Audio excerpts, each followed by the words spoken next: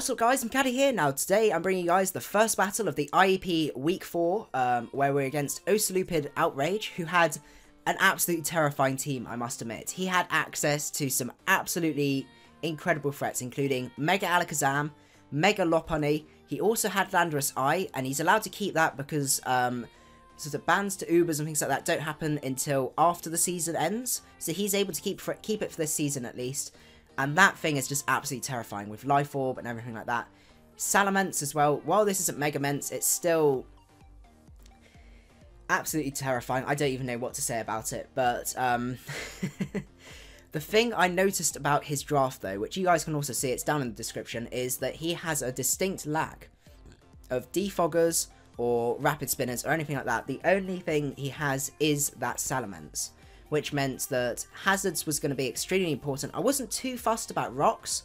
Rocks wasn't the #1 priority for me. What I identified was the really, really useful for this was going to be Sticky Web. Because if he brought the Zam and he brought the Lopunny, both of them rely on being able to outspeed.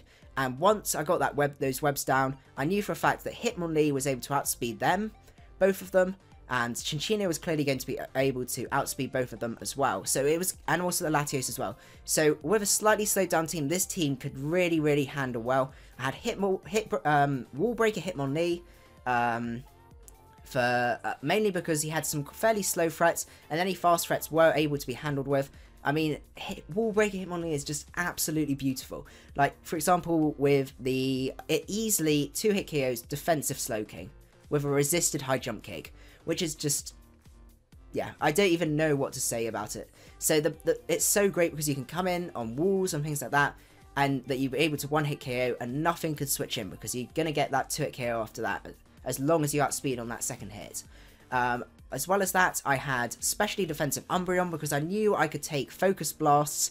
Okay, and once I got rid of the, gone for a knockoff or something like that, onto the Landorus I knew that I was able to wall it even if it had the Focus Blast.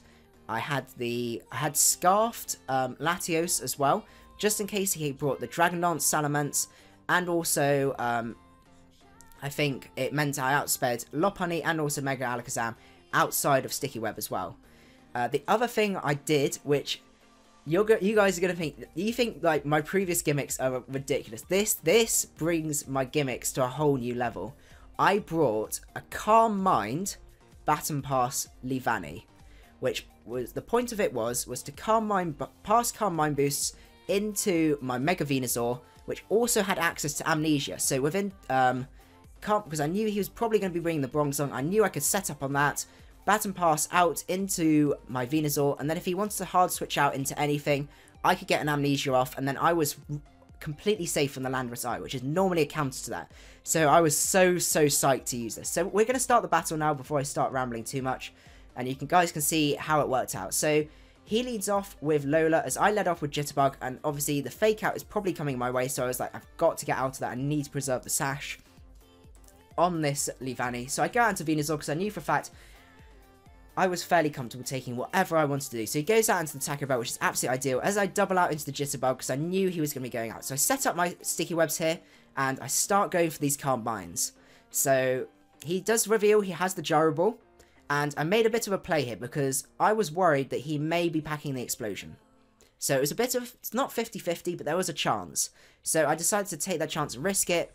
I had the webs up, so I had his main sort of prominent threat here out of the way, pretty much, because most of my team would then outspeed. So I was like, I'm happy to take the risk, go for another Calm Mind. So he does go for another Gyro Ball here, as I go for the Baton Pass, allowing me to pass out into my defensive Venusaur, and as you can see, a Gyro Ball does absolutely nothing. So I go for the Synthesis here, forgetting to Mega Up, don't ask me why. So I Mega Up here, as I go for the Amnesia, so I'm sitting at defensive, +2, +3 special defense, which is just absolutely disgusting.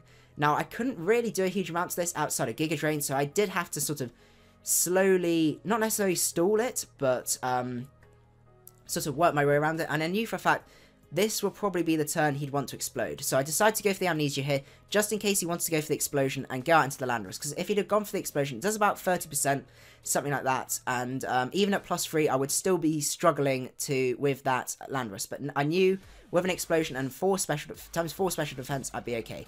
So he goes out into JJ Jr., makes an absolutely excellent play, has the Power Herb fly. As I go for the Sludge Bomb, unfortunately I don't get the poison. He puts me in a bit of a predicament there because I do have to go for the Synthesis here, just in case he was going for anything else. And he does go for the Dragon Dance here. And this is where things get a little bit funny. So I go out into Jitterbug because I was like, I can sack that off. He's going to drop down, but he doesn't drop down. And I was like, wait, hold up. And then he's able to switch out into Lola from here. As I go for the Foul Play, does a reasonable amount here.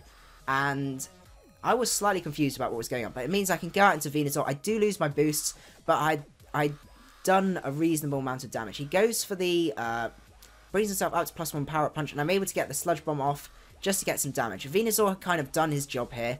It would have been good to have been able to ward the Landorus, but I knew for a fact I wasn't able to. So I go for the Poison Jab here because I knew I outsped by like 1 point, I think. He goes out into the Landorus here as he goes for the knockoff, predicting me to go out into most likely the Latios, as I'm able to get my own knockoff off, which is absolutely huge because it means that my Umbreon can now wall this guy. But I do reveal the Scarf Ice Beam here, but he doesn't know that I'm Scarfed yet. So he goes out into the Headache, as I knew for a fact that actually my Umbreon pretty much walled this guy from here because any burns or anything like that I'd synchronize over. I had Heal Bell, I had Wish, and Foul Play does about 50%, yep, as you see there.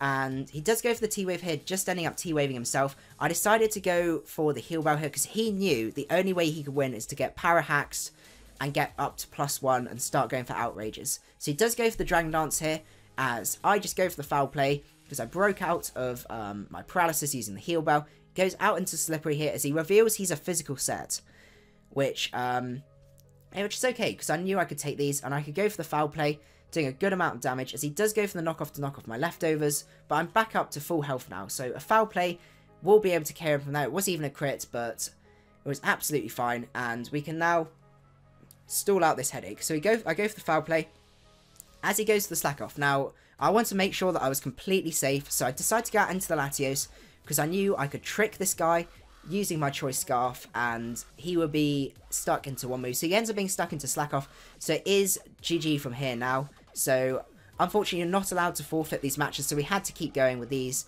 and eventually I just go out into Where's Tran and just have to wait a little bit just for that Power Hacks. But no, it was an absolutely excellent game. I definitely put a lot of prep in for this one. I absolutely loved that Amnesia set with the Mega Venusaur. It's just absolutely disgusting, especially when it's so bulky to start with.